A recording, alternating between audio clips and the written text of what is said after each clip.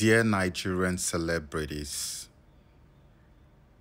may I please have a word with you?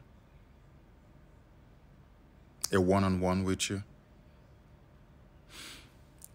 You know, this is one of those moments when something greater than me just descends on me and compels me to speak up.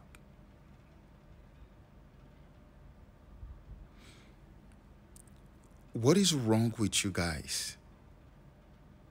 No, what is wrong with you guys? Do you think people are dumb?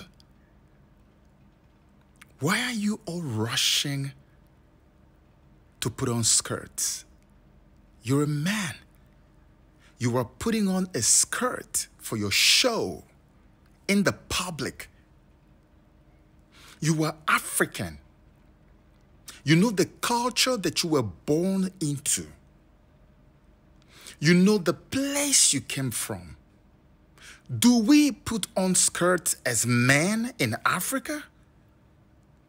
Why are you wearing skirt as a man for your shows? Because something told you that nobody's going to find out what you're doing. It is called Illuminati dress ritual. It's a ritual to announce to the world that you have joined them. That's what it is, literally. There is nothing artistic about it. Just go online, go to Google, anywhere, and look up Illuminati dress ritual. Look up dress ritual in the entertainment industry. Look it up. You are going to find hundreds of examples, many names that you know in Hollywood. It's not even hidden. It's not even a secret. I can make a 2-hour video on this one, and it won't even be enough. Who doesn't know this? You just believe that Africans are too dumb and too ignorant to know what you guys are doing. Stop. It makes absolutely no sense. If you want to come out as gay, just come out as gay already. Just be open, play, and tell people, well, I just joined those guys in the cult. It's okay. You're not going to be the only one. You're not going to be the last one. They stop confusing our younger generation. Stop confusing people. There's nothing glamorous. There's nothing artistic. There's nothing admirable. There's nothing attractive, appealing about a man that wears a dress, a skirt, to perform a show. You look like a joker. You're a clown. Don't do it. Because at the end of the day, buddy, we're all going to die. The only problem is you're going to lose on both ends. Every man alive should ask himself, when I die, where do I go to? That's the most important question. It's not about all these things that we do. You can have all the money in the world, get all the fame in the world, but at the end of the day, the most important question is, where do I go when I die?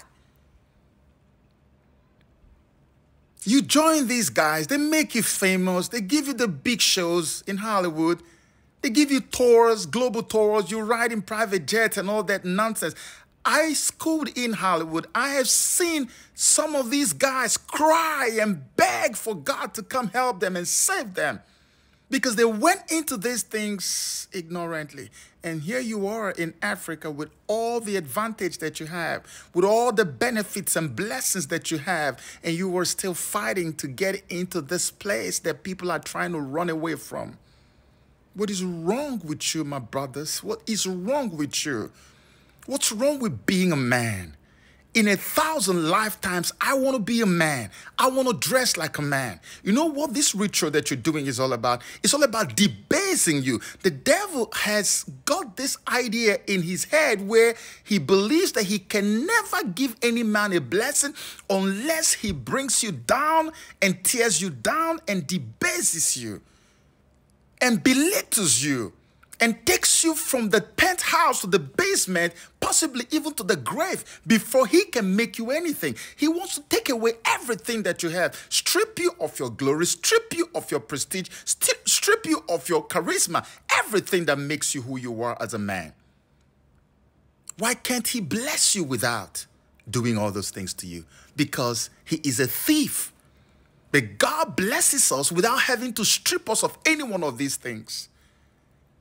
Why do you have to strip yourself of your masculinity just because you want to be famous? What is all this, guys? I have been there. It's actually possible to say no. It's possible to say no. You can be content with who you are and what God has blessed you with. Stop confusing your generation with all this desperation that I'm seeing all over the place. Stop. It's not going to lead you anywhere. The worst that can happen, or the highest that can happen for you, is you're going to go probably famous for like 5, 6, 7, 10 years max. And it's over. And your soul is already gone. Go ask Kanye West and he's going to tell you more. Guys, stop. The Bible says the man should not wear something that belongs to a woman should not wear what belongs to a man. If you're a man around me and you're putting on a skirt, I don't want to have anything to do with you other than to pray for you and probably conduct deliverance on you if God has given me the anointing to do that. You look awful. You look weird. You look scary. There's nothing attractive about that. One bit. You look better dressed as a man. Stop with all these rituals, guys. These are rituals. Africans have got to know. It's not art. That's dress ritual. Anybody who doubts me should look it up. I have researched and exposed these things for more than 25 years. So you know you're not going to mess with me. And if you doubt what I'm saying, I will come out with an expose, a massive documentary video that will blow your mind. I have all the evidence. Stop already. I'm worried about the younger generation that will look at this and think it's fashionable. There's nothing fashionable about this nonsensical humiliation of manhood. No. Please stop. But then again, it's up to you. I think I'm talking like I can control you or dictate to you. I can't. I can only advise. As someone who should know better, I'm advising you that this road is not going to lead you anywhere that is profitable. Not at all.